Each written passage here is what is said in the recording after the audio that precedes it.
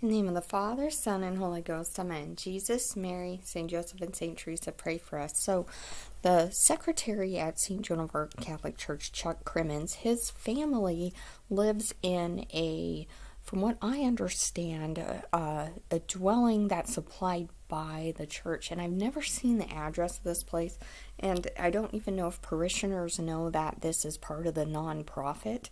I've never seen an expense report for this place. Where is it?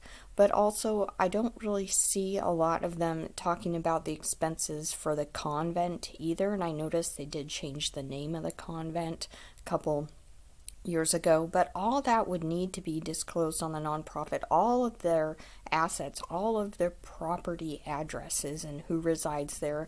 And like I said, an audit, what is Mr. Crimmins receiving in exchange for his secretarial services, and would that compromise his faith? Because I know that when I talked to Mr. Crimmins on the phone, he was most of the part very sincere.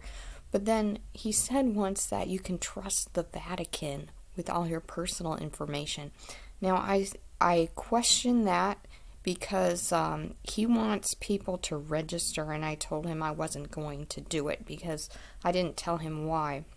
Well, I told him a couple reasons why, but one of the greatest reasons why is we have the mark of baptism on our forehead, and we should not have to register and give people we don't know and don't trust all of our personal information. That includes Father Flick, Father Gordon.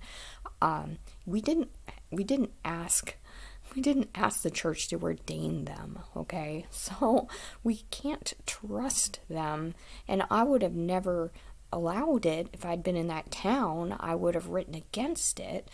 And I'm sure, hopefully, you would have as well, because they don't help the poor.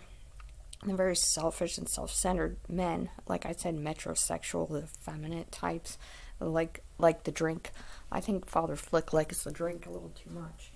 But anyway, so if you're receiving a bribe, or if you're living somewhere where you work, then it's going to compromise for the most part, except if you're Cardinal Burke, or Archbishop Vigano, or Bishop Strickland. I think it's been compromised a bit, but he's going to get stronger. We're going to see a change in him.